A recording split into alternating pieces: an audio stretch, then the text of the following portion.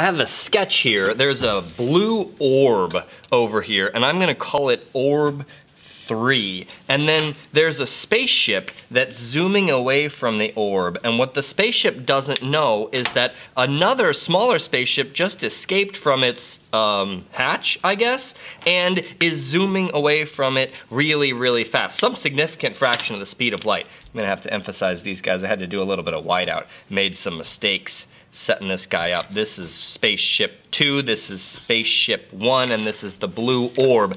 So you know that velocities are relative. So if this guy is going half the speed of light away from the orb, and this guy is going 90% the speed of light away from the spaceship, all of those are possible and consistent. But the greatest fear comes, what if the orb looks at that guy? You see what I did? I said 50% the speed of light, this guy's relative to that guy, and 90% the speed of light, this guy's relative to that guy. It would seem, if we were doing standard velocity addition, that the 50% the speed of light and the 90% the speed of light would add up to be 1.4 times the speed of light, which is a complete violation of everything that Einstein and, by extension, you and I hold dear. So we can't have this spaceship going 1.4 times the speed of light as seen by the orb. So we set up this cool equation right here, and we don't make any sense of it at all because it's got a whole bunch of subscripts and squares and stuff. But we're gonna try to make some sense of it. The first going to define V1. So V1 is seen by the orb, so I'm going to draw it in blue. V1 is the speed of ship 1 as seen by orb. This is very important. I'll put it in capitals.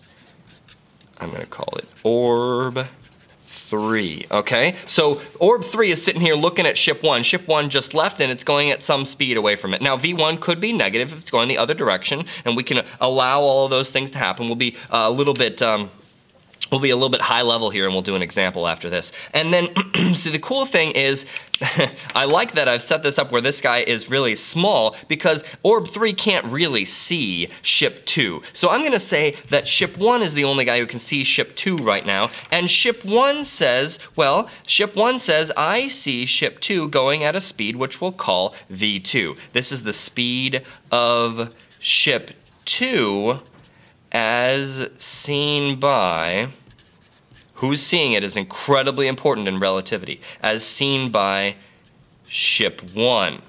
All right, and I expect that you'll refer back to this sketch. I know that I'm going to do that every time I get a problem set up. It's the speed of ship 2 as seen by ship 1. Now, I'm going to go over here and consider, again, something that the orb would see. So I'm going to cross this out and say this is a blue velocity because V, this V with no subscripts, is the velocity. It's the speed of ship. You want to guess what I'm setting up here? Of course, it's going to be the speed of ship 2 as seen by the orb.